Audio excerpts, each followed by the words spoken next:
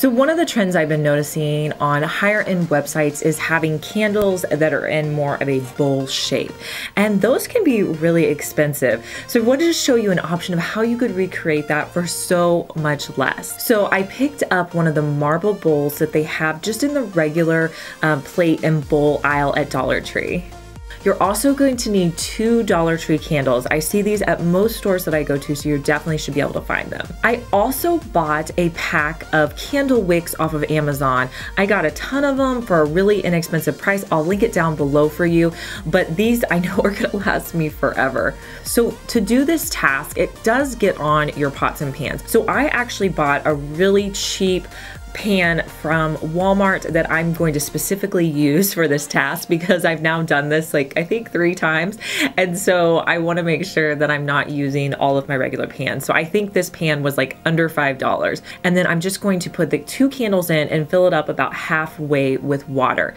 Now you're going to want to let this boil. It's going to take probably around 20 minutes for all of the candle wax to melt. So wait until the candle wax is completely melted. With the marble bowl, I'm gonna take those candle wicks and I'm actually gonna hot glue them to the bottom of my bowl. Now one of them kind of came up, so I had to mess with it a little bit, but that's just gonna help it stay in place whenever you're pouring in your candle wax. So it just helps you to kind of, not have them floating around.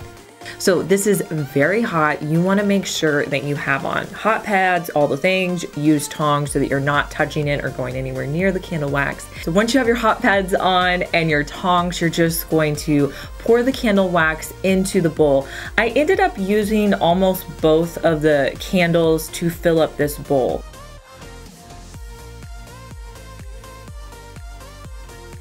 And then what I like to do to make sure that the candle wicks stay where I want them to be is I just take some popsicle sticks and lay them over top, and then that way they'll kind of stay in place while they're drying. Now this does take a couple of hours to dry, and then from there all you have to do is cut off the top of the candle wicks and you have a really cute candle to set out in your home.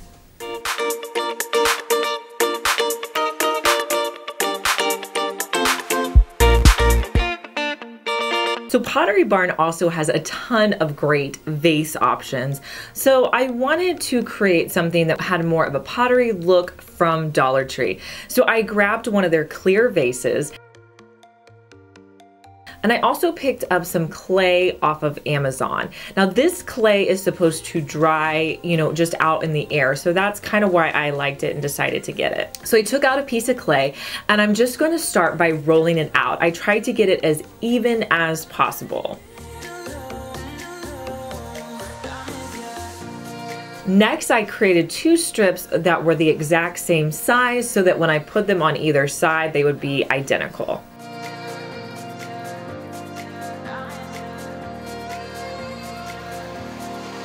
Then I pressed them into the side of the vase and tried to create a formation with an arm on one side. And I repeated the same step on the other side.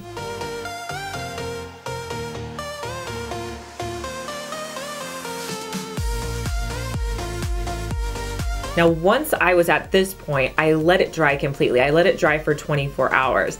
And then I went back into paint. When I went to paint, the arms actually came off, but I figured that was okay. I could just glue them back on and they were already in the shape that I needed them in because when they were drying, they were on the vase. So I spray painted everything with 2 coats of white spray paint.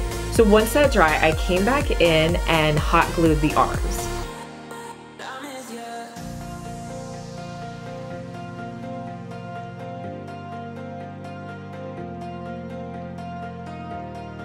Now, since I had so much fun doing those little speckled eggs with the spray, I had wanted to do some kind of spots on here. So I said, hey, that's a great idea. We'll just use more of that. So I took that same spray from earlier and I just literally mist it all around the container.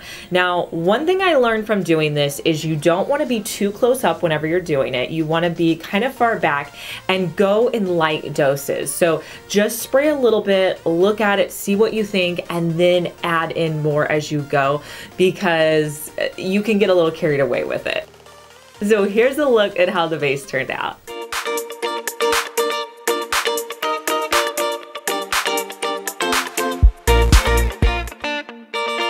Hey guys, I'm Liz and you're watching my second DIY channel where I post daily DIY videos. You may be familiar with my main channel, Liz Fenwick DIY, but I'm glad that you found me over here on my second channel. Make sure that you're subscribed so you just get notified every day when I post our daily DIY video.